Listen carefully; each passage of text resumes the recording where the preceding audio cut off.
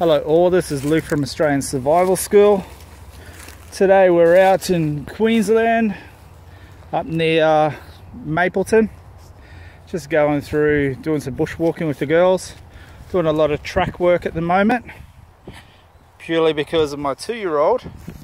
Hello Tempe. She can only handle tracks at the moment. Where the older one, she can go off-road and go remote hiking with me.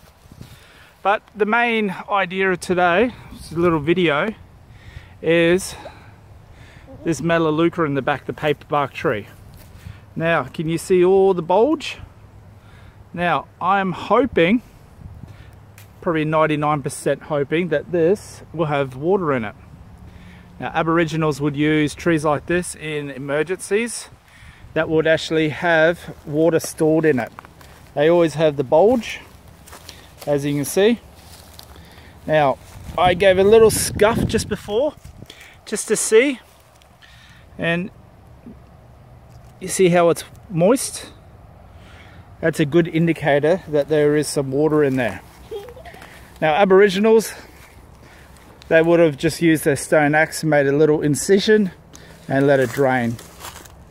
Back in the pioneer days, that people knew this technique, they would actually cut a big gouge into it, and unfortunately it could have harmed the tree.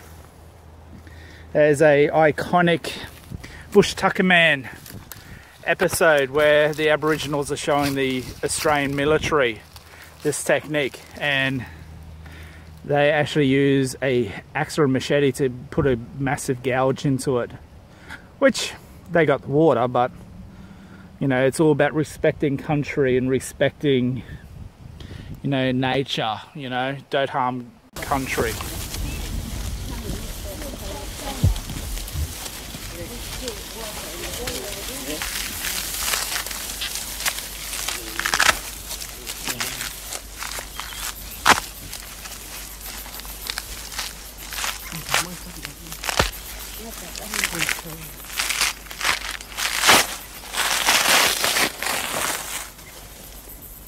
Make some bowl for drink.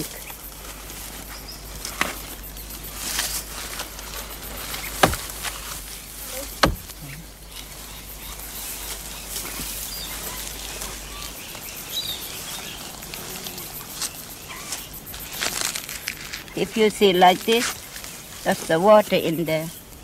Yes. The tree's bulbs in the bottom. Yeah. Yeah. Was it only this type of tree? Yeah, like this. Like this. Oh, Yeah. Taste it, eh, boys?